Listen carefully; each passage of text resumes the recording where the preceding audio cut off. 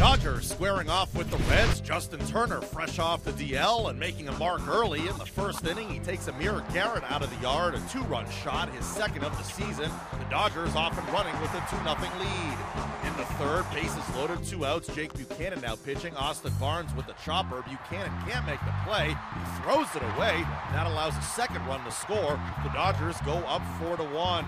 Bottom half of the fourth, bases loaded yet again. Franklin Gutierrez finds a hole through the left side. 2 runs coming to score to make it 6-1 LA.